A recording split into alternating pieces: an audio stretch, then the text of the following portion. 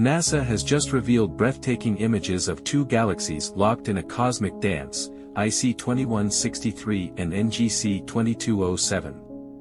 Located about 114 million light-years away in the constellation Canis Major, these two galaxies are in the middle of a slow but dramatic collision. As they pass by each other, tidal forces pull streams of gas and stars into massive, arching tails that stretch out from each galaxy.